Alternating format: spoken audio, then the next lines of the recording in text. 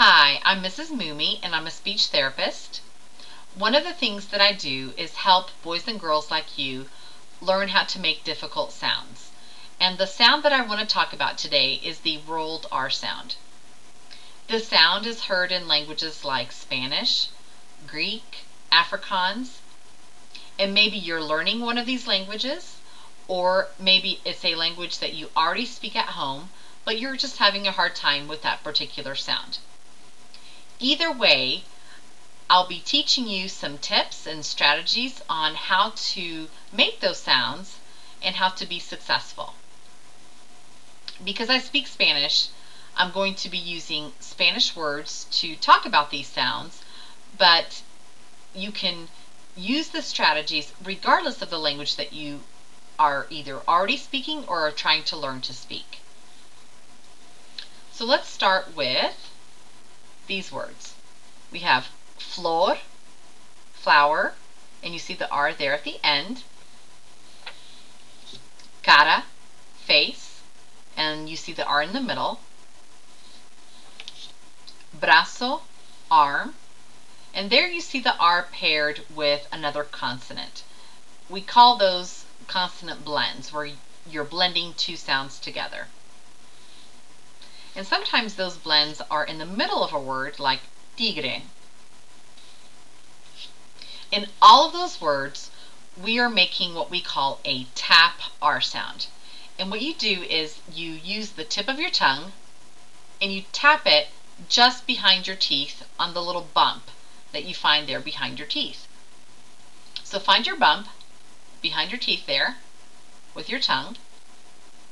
And when you get there, just tap it. Da, da, da, da, da, da. And I'm, of course, adding my voice so that you can hear it. If you speak American English well and you are able to say words like beauty, lady, butter, ladder, you're hearing that sound da, da, da, in those words. And if you can already say those words, you know how to make this tap R sound. You just have to learn now how to think about it in words like flor and cara, because you're seeing an R instead of a D or a T. So in American English, you would make those sounds for a D, T, or double D and double T. And for Spanish, you'd be seeing it for that single R, either at the end of the word, in the middle of the word, or in a blend. So let's try that together. Ra, ra, ra. Flor, cara, brazo, tigre. With the tapping, sometimes if you are still having a hard time getting there, you could just try doing a D, but speed it up. So you start with a D, da, da, da, da, da, da, speed it up, and you usually can get to that tapping. Or same thing with a T. Ta, ta, ta, ta, ta, da, da, da, da, da. Speed it up, and you should be able to get there. Okay? With the other Spanish R sound, what we call a trill R, it's really similar, except there's vibration involved. And so let's look at these words. Rojo, red, and you see the R at the beginning. Another R at the beginning here. Reloj, clock. Now you see the double R in the middle. Perro, dog, and carro, car.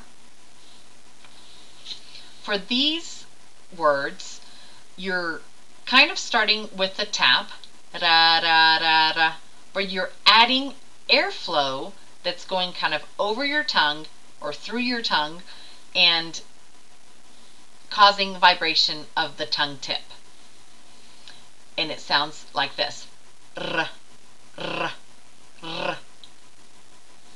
The easiest way to practice vibration is to first start with your lips.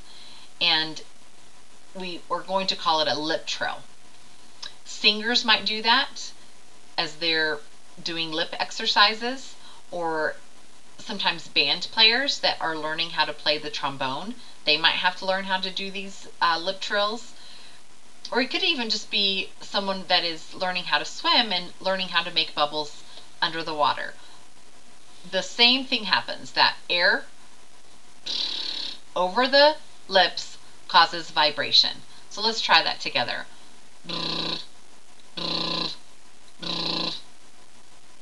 So you hear that vibration, and what's causing it is the airflow, that push of air through your mouth.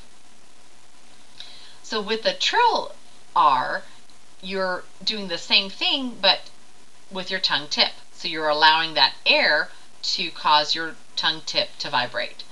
R, r, r. So start with a tap, ta, da, ra, ra, ra, r, and add the air. R, r.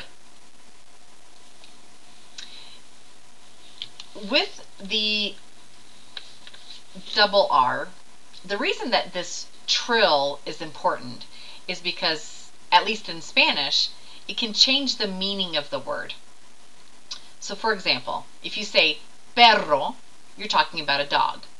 But if you say pero with a tap, ra, ra, pero, that means the conjunction but. Like, I want ice cream, but I can't have any right now.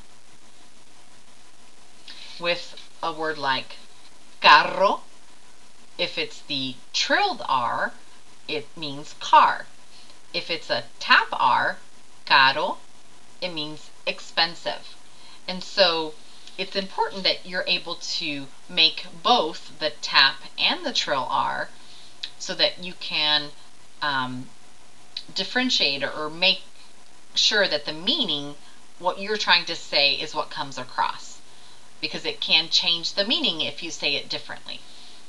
In Spanish anyway. If you speak a language other than Spanish, then I would encourage you to find words that have this sound, either the tap or the trill R, at the beginning of the word or in the middle of the word, at the end of the word, and just try practicing and see whether you can get it in those words. And you might even get a partner that can help you listen for the sounds and make sure that you're getting them correctly. If you have any questions or something is not clear, you can feel free, with your parents' permission, to email me through my website. You can go to www.thespeechstop.com, and I would be glad to answer any questions that you might have. Thank you so much.